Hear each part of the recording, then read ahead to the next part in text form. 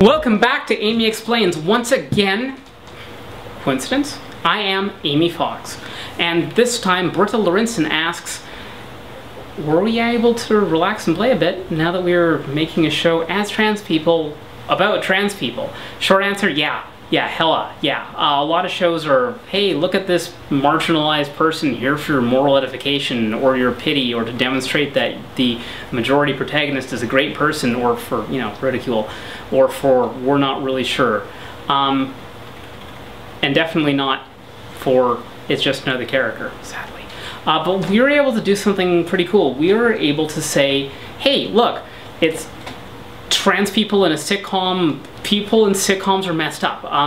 What I'm talking about here is that, take a look at Bugs Bunny versus Mickey Mouse. Mickey Mouse, a few cartoons, he's a mascot.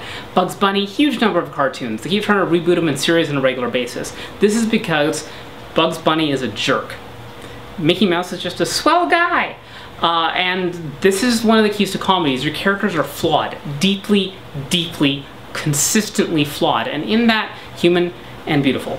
And we were able to go as trans people like, hey, let's have messed up, screwed up, mistake-making, trouble-causing people who happen to be trans in the leads of our show.